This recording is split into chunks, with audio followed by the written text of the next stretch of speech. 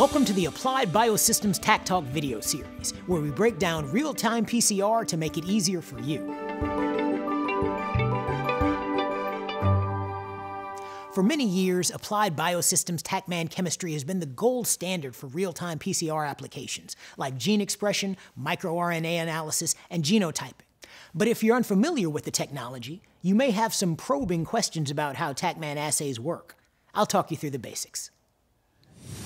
Like any PCR, TaqMan assay reactions require a double-stranded template as well as two standard target-specific primers. While two primers are all you need for regular PCR, real-time PCR with TaqMan chemistry requires one or more sequence-specific oligos called probes. Probes are quite different from primers in two ways. First, they cannot be extended by our friend Taq polymerase, since they lack free hydroxyl groups. What's more, TaqMan probes are covalently joined to two other molecules. On the 5' end, there's a fluorescent molecule known as a reporter. I call it that because it reports a signal to us as we generate more and more product. On the 3' end is a molecule known as a quencher, which quenches the fluorescent signal from the reporter under certain circumstances. Well, let's see what those circumstances are. Here we're looking at an intact probe with the reporter in green and the quencher in red. Normally, when we zap the probe with light, we expect the reporter to get excited and fluoresce. Because the quencher is in close proximity to the reporter, what happens instead is this. The energy gets transferred from the reporter to the quencher. This phenomenon is known as FRET, or fluorescence resonance energy transfer. The important thing to note here is that as long as the probe remains intact, there is no permanent increase in the fluorescence signal from the reporter. However, if the reporter and quencher are permanently separated during the reaction, the reporter fluoresces when light strikes it. This produces a signal that the instrument can detect. The basic idea, then, is that each time we create a new PCR amplicon, we want to permanently separate the reporter and quencher.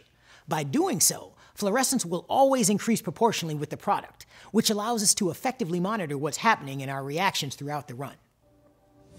Well, here it is in action. We begin our reactions by denaturing our template at a high temperature. As we lower the temperature, our probe and primers bind to specific sequences in the template. Taq now comes in, finds the primers, and begins the PCR extension phase by building new complementary strands of DNA. But wait a second, there's a probe sitting in the way. What will the polymerase do? Will it completely stop? Will it turn around and go back where it came from? Nope, not Taq polymerase. You see, our enzyme has what's referred to as 5' exonuclease activity, meaning that it pretty much eats DNA for lunch. So when Taq reaches a probe, it simply chews it to bits on its way to creating a new amplicon. As a result, the reporter and quencher are physically separated.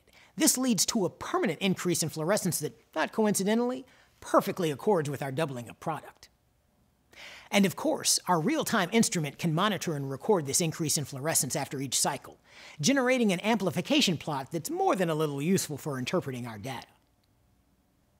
Now that you've learned the basics of TaqMan assays, you're primed for your next qPCR experiment.